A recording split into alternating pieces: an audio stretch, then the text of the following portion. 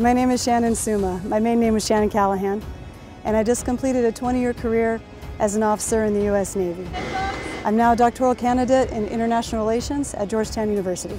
Shannon is an extraordinary young woman and has been since she was a little girl. I first knew Shannon when she was in first grade, and she was very precocious, always pushing the limits. I went to San Juan Unified Schools from kindergarten through high school, and I graduated from Mira Loma High School.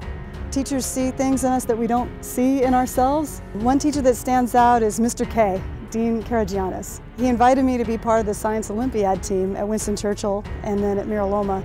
And up to that point, I never envisioned myself as somebody who could succeed in science or technology.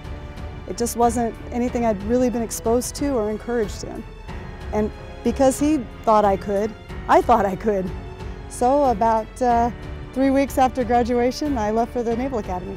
So I deployed 2 times on the USS Abraham Lincoln, which is an aircraft carrier, and flew combat missions over Afghanistan and Iraq. She actually volunteered several times to go in and be part of missions that were very dangerous, but she knew that her expertise could save lives, and so she put herself out there, and that's incredibly brave and admirable. Most people in the military, you just focus on the mission at hand and you don't necessarily think about the danger.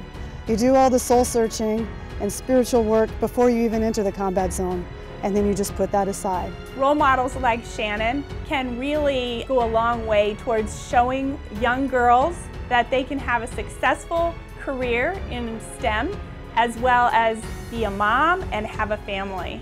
We need to encourage young women to consider careers in science and technology, including the military, because they're still very underrepresented. As a nation, as a society, we just can't afford to lose out on the talent of half the population due to an artificial barrier like gender.